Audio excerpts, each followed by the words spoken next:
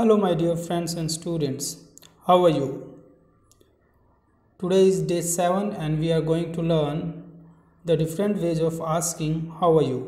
आप कैसे हैं, इसी बात को हम अलग अलग तरीक़ों से कैसे पूछ सकते हैं आज हम सीखेंगे। बिकॉज़ मान लीजिए आप एक विद्यार्थी हैं और आप अपने क्लासमेट को, अपने फ्रेंड को रोज़ाना मिल रहे हैं and you are asking the same thing and in the same manner, how are you. तो सामने से भी तो वही जवाब आता है, आई एम फाइन।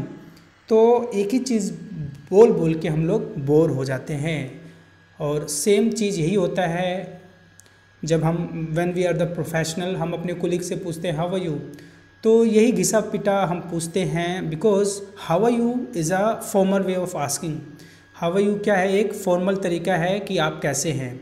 लेकिन हम अपने कोलीग से, जिनके साथ हम काम करते हैं, उनसे हम किसी भी इनफॉर्मल तरीके से पूछ सकते हैं। ये क्या देता है, हमें एनर्जी देता है, ठीक है ना। तो आज हम सीखेंगे कि what are the different ways of asking how are you. The first one is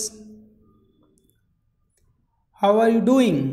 ठीक है, आप क्या पूछेंगे, हाउ आर यू डूइंग, या आर यहाँ से ओमिट कर सकते हैं and you can say how are you doing. जल्दी से बोलना हो तो आप क्या बोलेंगे, hello Ram how are you doing. तो वहाँ से जवाब आएगा प्रीटी गुड, या pretty good thanks for asking, या वो बोल सकता है good thank you. Next one is how have you been, आप कैसे हैं।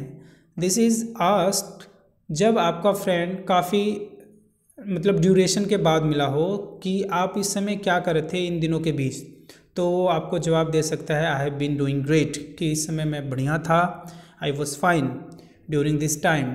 The next is, the third one is, how have you been up to? How have you been up to?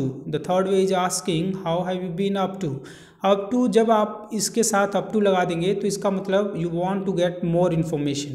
आप अपने फ्रेंड से और कोलीग से you want to get more information that what he was doing between these time intervals। जब से आपने उसको देखा नहीं है तब से वो क्या कर रहा था, तो उधर से जवाब दे सकता है आई हैव बीन बेटर, या I have been doing great, या आई हैव बीन बिजी। और वहाँ से वो एलोब्रेट कर सकता है I have been Beijing in preparing for SSC exams, banking exams, और माई फॉर जो भी 10th क्लास 12th क्लास। जिस प्रकार से वो जवाब देना चाहता है he can answer, it depends upon जो आंसर दे रहा है। द नेक्स्ट इज़ फोर्थ, चौथा मेथड क्या है, हाउ डू यू डू। क्या तरीका है, आप जब आप अपने फ्रेंड को मिलते हैं, आप अपने कोलीग को पूछते हैं हाउ डू यू डू, तो वहाँ से जवाब दे सकता है फाइन थैंक यू। ठीक है, इस तरीके से आप बोल सकते हैं। द सेम वे इसको और छोटे तरीके से आप बोल सकते हैं हाउडी। क्या बोल सकते हैं, हाउडी। तो हाउडी का मतलब भी यही होता है हाउ डू यू डू। ठीक है जी। The next is what's going on. आप अपने फ्रेंड से मिले and you will ask what's going on, तो वो बोलेगा जस्ट रिवाइजिंग माई चैप्टर, या कुछ नया नहीं चल रहा उसकी ज़िंदगी में तो बोलेगा नथिंग न्यू। ठीक है, या वो ये भी बोल सकता है सेम ओल्ड, मतलब वही पुराना घिसा पिटा ऐसे बोलते हैं ना हम लोग, तो उसी प्रकार से इस प्रकार से आप जवाब दे सकते हैं। या nothing new, worried about sessional test और रिपोर्ट और result. Suppose you met your friend early in the morning, और आपने अपने फ्रेंड से पूछा है राम व्हाट्स गोइंग ऑन, तो बोलेगा यार I am very much worried about our sessional test report. यहाँ पे टेस्ट आना चाहिए था, सेशनल टेस्ट रिपोर्ट। तो इस प्रकार से आंसर दे सकते हैं। The next is what's new, क्या नया चल रहा है, तो वहाँ से जवाब आएगा nothing much, just worried about our unit test.